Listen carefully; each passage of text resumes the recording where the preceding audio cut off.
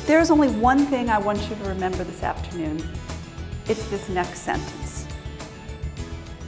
Connection creates balance.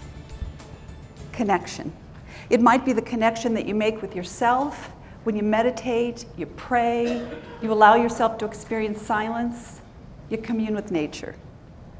It might be the connection that you make with your family, your friends, your colleagues, your coworkers, your vendors, the strangers that you meet every day.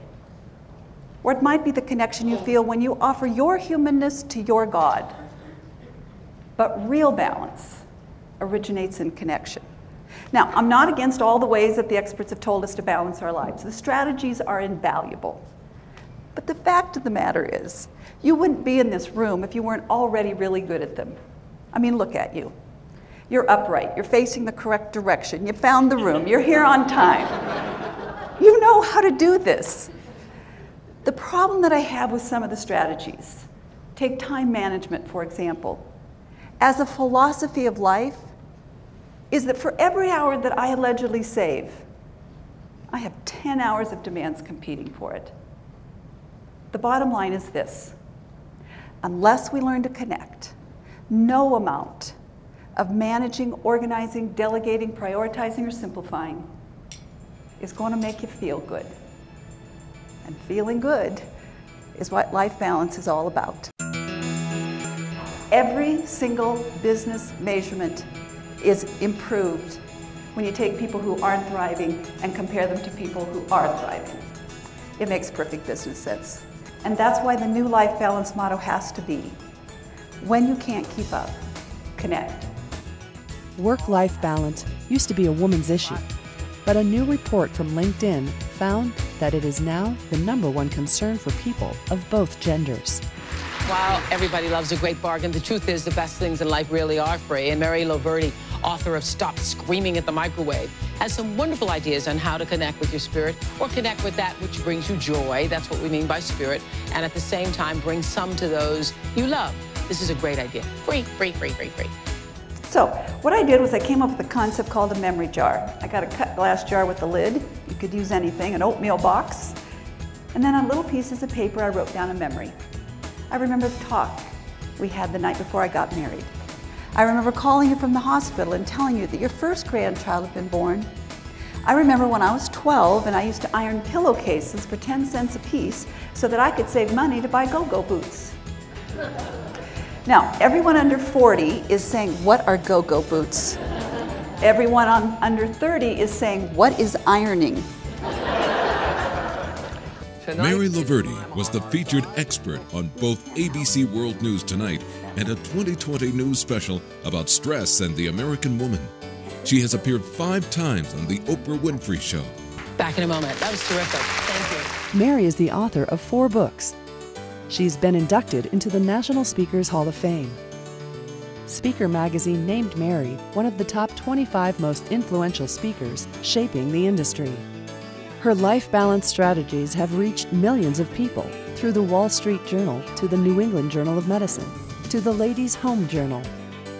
Her diverse client list includes Apple, LinkedIn, FedEx, NASA, the Mayo Clinic, the California Governor's Women's Conference, and the American Trucking Association. In addition to connection, I recently discovered another important part of the life balance equation. How do we move from the status quo to the new normal? Since things change constantly, we need to know how to take our next step. You know, we get married, divorced, have babies, get empty nested, lose jobs, get promoted. How do we stay grounded amid so much ambiguity? Well, I had an opportunity to answer that question. And I came home to my dream house in Denver, Colorado. I walked in the door. I saw how beautiful it was. I had just refinanced. I had decorated it within an inch of its life. It was perfect and I was never leaving. And again, whatever that source or voice is, said to me, all of the reasons that you needed and wanted this house are complete. Go. The voice did not say go where. So I put my house on the market. It sold in 60 days in 2010. And I gave away all of my belongings to my family and friends. And for the last 2.5 years, I have lived around the world without a house, not much of a plan. And it has turned into 2.5 years of juicy, exciting adventure and fun and service, and lots of lessons. So I do feel like it is my mission to help you understand the steps that you can take to make your next step. Most of us stay in toxic situations because we badly need the health insurance, and as a result, we badly need the health insurance. How do you quit? Consciously, with as much grace and style as you can in line with your values. And why do we quit?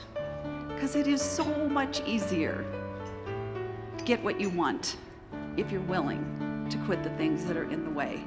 Knowing what to quit, when to quit, how to quit, and why you are quitting is the hallmark of an authentic life. Despite what you've been told, winners do quit. The concept of life balance has evolved over the last 2 decades, from trying to get it all done to realizing balance is more about creating a life that feels good. The power of the ritual was brought home to me when I was just a little girl. I grew up in a town of 1,000 people in Iowa, and we used to go out to the farmhouse and visit my grandparents. And I'd get to the front door of the farmhouse and I would fling open the door, and then I would run just as fast as my little legs could carry me through the living room, through the dining room, through the parlor, into the pantry, way back into what we called the old summer kitchen. And I would wait there excitedly because I knew what was coming. And here would come Grandpa Schulte, and he'd be dressed in these striped farmer bib overalls. And he would slowly and silently walk through the living room, through the dining room, through the kitchen, into the pantry where I was waiting impatiently. And he would go up high on a shelf and he'd come down to my level with a magic box of Tootsie Rolls. And I could grab as many Tootsie Rolls as my 2 little fists could hold. Now, this was very symbolic because I grew up in a big family. I have 5 brothers. And for those of you who also grew up in big families, you know what I'm talking about. In a big family, there isn't anything that's without limits, except Tootsie Rolls at Grandpa's house. So it was a very symbolic gesture for me. Well, when I grew up, got married, became pregnant with my first child, I wanted to tell my father, his son, that he was going to become a grandpa. So instead of telling him, I just sent him a box of Tootsie Rolls. And reportedly, this quiet, reserved, kind-hearted man sat down and cried. Now, he wasn't crying because I was going to have a baby. He was remembering the relationship he'd had with his own beloved grandfather. He remembered his father, and he understood Grandpa had been gone a long time, and that he had now assumed the revered role of Grandpa Schulte. He was remembering that little girl who used to grab Tootsie Rolls by the fistful. And now she's a grown woman having a baby of her own. Those emotions span 5 generations. That is the power of the ritual. Mary is a former faculty member of the University of Colorado School of Medicine and was the director of the Hypertension Research Center for 15 years. She offers high-energy, interactive programs with innovative, practical ideas to keep your life in balance and to take your next step. Yeah, and it feels dicey. So I'm in a San Francisco hotel when I get the call.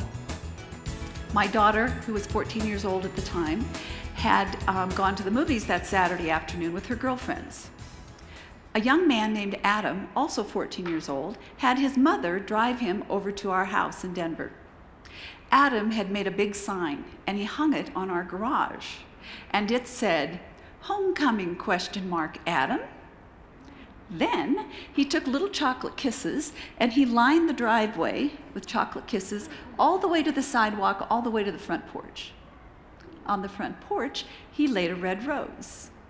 On the red rose, he laid a note, and it said, "Dear Emily, now that I have kissed the ground you walk on," look at that guy, he's writing it down. I love that. Yeah, you can use it. Now that I have kissed the ground you walk on, will you go to the homecoming dance with me?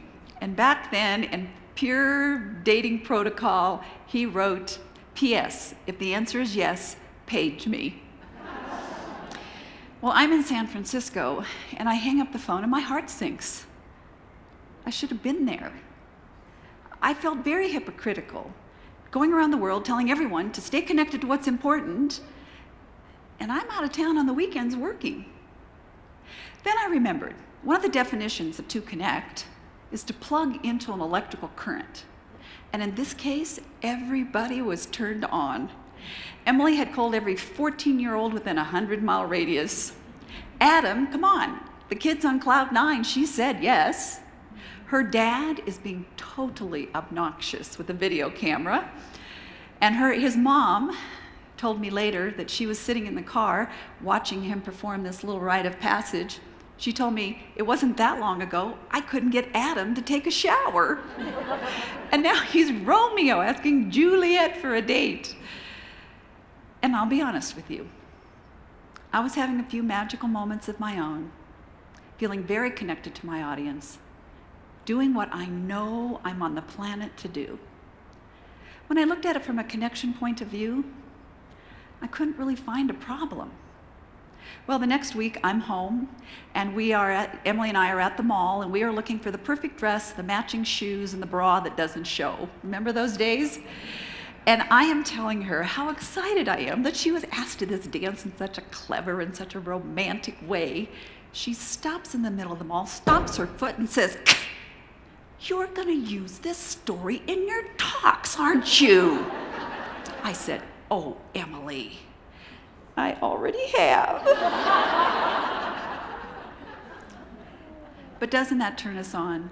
When there is someone in our lives, whether it's our partner or spouse or best friend or cousin or child, there's somebody in our lives that knows us so well. They know what we're gonna say or think or do or feel. And isn't that the little kernel that takes us on our journey and allows us to connect and take our next step? I have 3 goals for my program. I want people to start thinking about life balance in an entirely new way. I want them to walk out of there with at least one and maybe several specific things they're actually going to do. And third, and maybe most importantly, I want them to say to themselves, you know, maybe this lady's right. Given this new definition of life balance, I'm not doing such a bad job. Okay, so I don't get it all done, but I've created tremendous connections in my life, personally, professionally, in my community, spiritually. Maybe it's time to give myself credit for all the good I do. And I would say, indeed, it is time to give ourselves credit for all the good that we do.